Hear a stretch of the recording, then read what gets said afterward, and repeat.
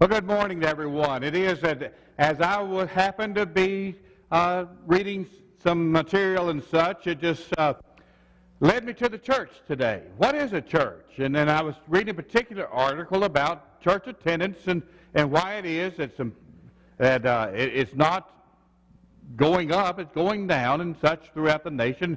But I think about what is church when we talk about the church is one foundation. When we talk about going to church or just church in general, what do we think of in this? John asked me, well, what are you preaching on this morning? I said, well, I'm going to preach on the church. And what about the church? There's so many avenues that you can go down and preach about the church. But what is church? And there's so many descriptions of the church given throughout the Bible, and these are just some of these. What about the church? The church is an army of God. You know, put on the breastplate of righteousness. Gird yourself with the belt of truth. Put on the gospel of peace. And we're talking about an army, or we're talking about God's family. We're not going to talk about each one of these. You can just read through these. You know that the church is just described as the sheep and the shepherd being Jesus. And there's so many descriptions of the church. The church is described as family. Described as priest of God. And so when we talk about church, well, how do we grasp all this that we're talking about? When the Bible talks about church, what do you mean when we say we're going to church, or I belong to this church? What does your church believe about this, or teach about this, or so? And just what do you mean when we talk about church? And why do we come together as church? Well, partly because Matthew 16, Jesus said, I will build my church. Church is God ordained. It's not a man-made idea. That when God had in his mind a gathering of people, Jesus said, I will build my church. And so he came for a purpose. He came for a purpose, and that we are a part of that purpose. We are part of church. Church literally means gathering. When we gather, we are church. Called out is another word for it. That we sometimes we mix that we are called out, and Colossians 1:13 and 14 say that we are called out of darkness into his marvelous light. That we make a difference. That we're called out from sin and called into righteousness. But it literally means a gathering. In worldly descriptions, you would have the word church being used whenever you would have a gathering. Let's say you had the Four States Fair and people gathered there. You used the word church for that gathering. It came to mean religiously, church being gathering together for religious purposes, gathering together for worship, a gathering together of church. And so I think our idea of church, good ideas, bad ideas, sometimes affect our relationship with God and with each other because of our ideas of church. And I was thinking of this. And here's the article that I read in particular, a little bit of it. We're not going to read the whole thing. But it said the Hartford Institute of Religious Research, there's a new book entitled, Why Nobody Wants to Go to Church Anymore. Why is it that church attendance is declining throughout the United States? Not only with the churches of Christ, but just in religion generally. That younger people just don't find that it's important to go to church, that it's necessary to go to church, or that church is even a part of their life. It seems that the younger that they are, the less important church is, and church attendance is declining. Now, those who are older, and I would say, you know, starting my age and up, which would be, you're getting on old up there, along that lines, that we grew up in a different idea of church and what church means than when you're talking with someone who's in their 20s or 30s. And we need to understand that there is a different thinking of this. And because of this thinking, I think that affects attendance. Less than 20% of Americans attend worship services every week.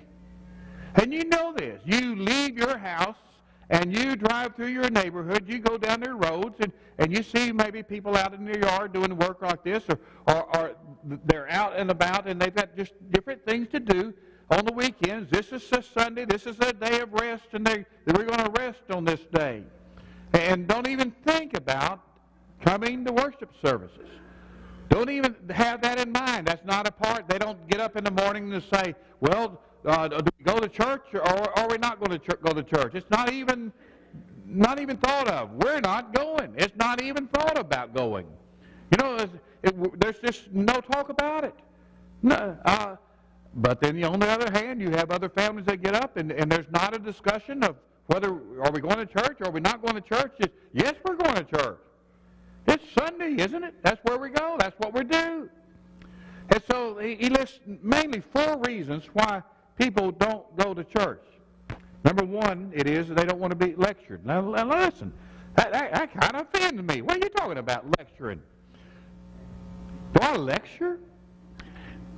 No, my goodness. And so I think about that. Well, what about the preacher's part? Because, you know, that's talking to the preacher. He's not talking to the song leader right there, is he? Is he talking to the preacher? And so it is. And so I kind of say, hey, wait a minute. You know, all Scripture is given by God, inspired by God, for instruction, reproof, exhortation, you know, to reprove, rebuke, and exhort. Well, reprove and rebuke are 2 negatives, and exhort is 1 positive. So I try to justify, hey, if I just do it a third of the time exhorting, then I'm biblical. You know, then 2/3 I rebuke and exhort, and rebuke and reprove. Well, you know, people don't want to be lectured all the time. They don't want to be told all the time that you're just terrible people. Right? And I understand that. I don't want to come across and say how, I know I talk about sin, and sin is real, and the devil is real, and we need to exhort one another to do what's right. But we need to correct one another because we don't always do what's right. And so there's that line of correcting, exhorting, reproving, rebuke, with all long-suffering and doctrine. Don't want to be lectured. They want to see the church as judgmental. Number 2, it's this. And I don't know, I hear a lot of this, so I really don't know exactly what this is talking about. And maybe so you would say, well, preacher, let me tell you, this is what they're talking about. I don't know about the church being judgmental as far as saying, and maybe along with the number 3 of this being hypocritical, dovetailing into this or whatever, but it is, along this line, you don't like to be said, well, your sin is greater than my sin, or, you know, because we do all sin. And we're not being hypocritical in this or judgmental in this, but there is a right and there is a wrong. There is that which God wants us to do, and there's that which God does not want us to do. And so we try to do what is right and not what is sinful, because that's harmful to us. He doesn't want us to lie and to cheat and to steal and do all these things, because that's not good for anyone, is it? It's sin. He's not calling good things sin. He's calling things that harm us sinful. So he's just trying to help us do what's right. That's what parents do for children. Yeah, I know these teenagers are like, well, my parents won't let me do anything. They take all the fun out of being a teenager. That's our job, y'all. Get used to it, right? You shouldn't do it. We're not there to take all the fun out of being teenagers. We're there to help you. And we know consequences of sin. We don't want that for our children that we love and hold dear. God does the same thing for us. He loves us. We are dear to Him. And so when we're saying the church is judgmental, it just seems like you're always pointing a finger at each one of us and telling us, no. Hypocritical about it, because when you tell me no, you're doing the same thing. Judgmental or hypocritical or irrelevant. And this is what really brought attention to me about, is the church just something that we go to, like we go to a booster club, athletic booster club meeting at schools, and we go and support our athletes, and we're athletic boosters or band boosters, or we're in the Kiwanis Club or Rotary Club or some social club or something that is church just one of those things that we attend, and it's good that we do that. That's what we do because we live in the United States of America, and we're Christian nations, and so we go to church just like we go to other activities that we have. And if we miss church, it's just no different than missing a Kiwanis Club meeting or something that, is it just something that we attend, that we're a part of, that we attend church instead of be the church. I read along with this article that it just happened to be several things catch your eyes when I'm going to preach about church. And so just like when you buy a car, then you start seeing those cars everywhere. You didn't see any before you bought yours. Now they're everywhere. When I talk about church, I just see things. One of them said that you cannot change the world by going to church. You change the world by being the church. It's your concept of what about church. And it's just not something that we go to on Sunday morning. Well, let's go to church. And that kind of thinking can make it irrelevant. What about church? Well, what about, can we make it important in your life? And so I want to talk about some things about church and our relationship to church. Number one, that's all introduction, y'all. Number one, the church is the only institution, as we would say, God-ordained institution where you find salvation.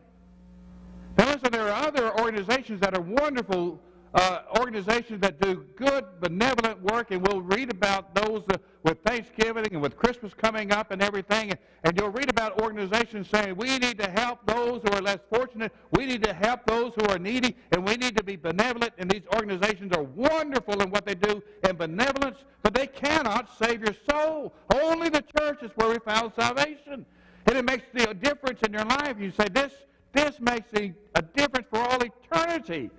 How about church? It's just not going to church. It's committing to say, I want to live a Christian life. I want Jesus to make a difference in my life. I want others to see a difference in my life. I want to be a part of this where it said that the Lord added to their numbers daily those who were being saved. Those who should be saved. The Lord added to the church daily those who were being saved. I put two different versions up there. So I liked one of them saying those who were being saved. Added to their number those who are being saved, and then added to the church daily such as should be saved. He say he adds to the church. The church is the saved. The saved is the church.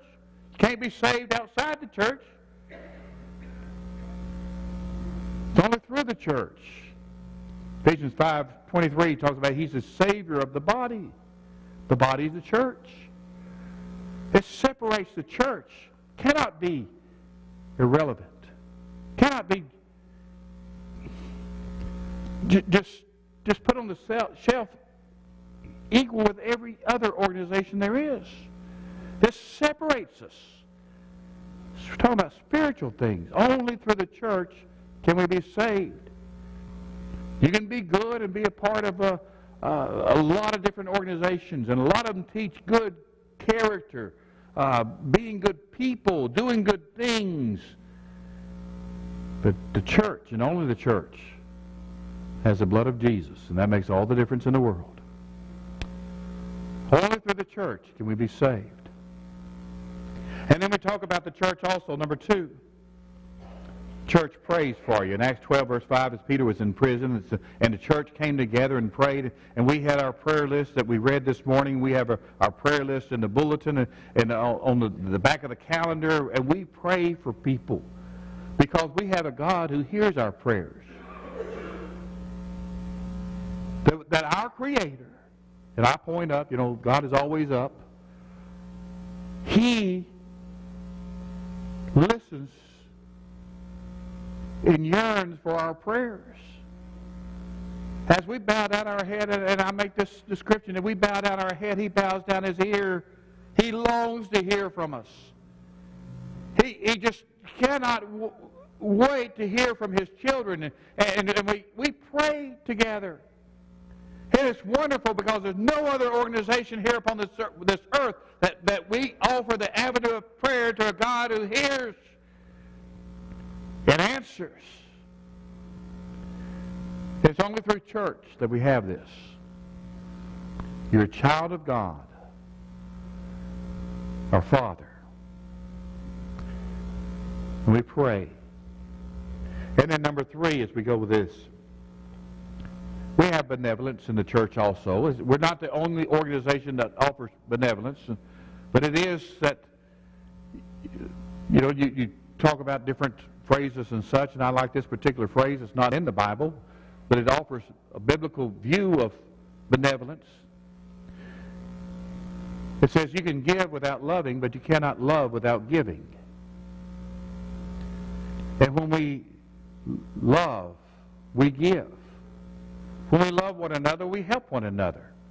We help one another in physical things with benevolence. We help one another with spiritual things, with prayer and support and encouragement. We only through the church. We help one another. And then the next slide, it says the church comforts you. There are times in our life when we need comfort. And I know that there are organizations that people grow close and they care about one another, but not like the church. When Mama passed away and the church comforted me, my sister, I don't know how it is that people go through times in their life and how they make it through without support of the church. I don't know, but people do. And they're missing something greatly. They're missing a church family that cares for one another, really cares for one another. And we weep for those who weep, we rejoice with those who rejoice. But times of weeping, when we know that we have this bond of Christianity, where we're in the same family, and we comfort one another. And God is called the God of all comfort. Who comforts us? He comforts us that we may be able to comfort others by the comfort that we received when we needed comfort. And there have been times when you needed comfort and you were comforted, and now you can help others in times of need. And the church is such a blessing. If this were the only blessing, and it's not, if this were the only blessing, I want to be a part of a church that comforts and cares and encourages and loves. That we comfort wherewith we ourselves are comforted by God. It's passed on. We received it to give to others. Sometimes it is that you can go and to someone and say, I know what you're going through. I lost my mother too. And I say, I know. Sometimes it is that we don't know what they're going through. Maybe you haven't lost your mother, and you say, I don't know what you're going through. I haven't faced that, but I'm here for you. I don't know how people make it without the church. Not only for this, but particularly for this. To comfort one another and help one another. It's just not that we just come together as strangers and we come up and we listen to some songs and we participate in this and listen to a sermon, have some prayers, and then we separate and we're just people that come together and then leave. That's not church. Church is family. And church is belonging together. And church is vital. Vital to our family units. And our family units are vital to our country. And it all begins with the foundation of church. And last of all, the church loves you. By this shall all men know that you're my disciples. He didn't say, by this shall all men know. It's how many times you attend Sunday morning, how many times you attend Bible class, how many times you're here on Wednesday night. And sometimes I'm guilty of this. That's what I count as faithful. Jesus said, by this shall all men know. Do you love one another? Well, everything that we mentioned this morning comes under the heading, do you love one another? If you love one another, you pray for one another. If you love one another, you want to come together and see one another. If you love one another, you help one another. If you love one another, you pray for one another. If you love one another, you comfort one another.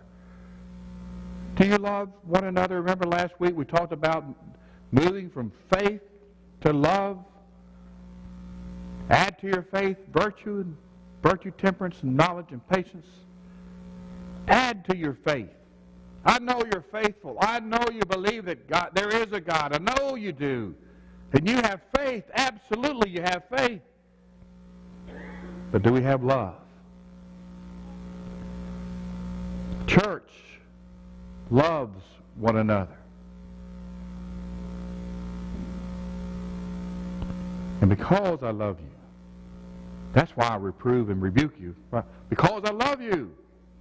I want you to go to heaven. We're all going to, we want to take as many people as possible to go to heaven. Do what's right. Be the church. I don't know if this has encouraged you, uplifted you. Maybe you'd be making a firmer decision to say, you know, I need to be more a part of the church. It's just something I go to instead of something that I'm a part of. Maybe you see a change needed in your life, a commitment needed. Well, church, I was going to say it makes all the difference in this world, and it does, but it makes all the difference for eternity. Not just coming to church, being the church. Upon this rock I will build my church, is what Jesus said. His purpose for coming, so that we would be His church. He's the head of the body, the church. We're His body. We're His family. We're His followers, His disciples, His ambassadors. Those are my thoughts about church. Is there anyone that maybe privately you said, I need to make a change in my life with my family, in our thinking about church, and our relationship about church, and our involvement with church? Or maybe it is publicly. You say, I need to respond, and I need your prayers. I haven't been to church that I need to be. I've affected others, and others are looking at me, and I haven't let my light shine like I needed to. Need words of encouragement and help. Oh, you beat me to it. I didn't see the screen. Only a step. I remember when I was made the decision to be baptized, and I said, when we get to this word on this song, I'm going to step out. I'm going to make a difference. I'm going to become a Christian. And maybe it is you're looking at that song and say, when we get to this word on this song, I'm going to step out. I'm going to make a difference in my life. I need to become a Christian. Been thinking about it for some time. I'm going to do it. What better time than right now to become a Christian? To be baptized so that your sins would be washed away, Won't you come right now while we stand and while we sing?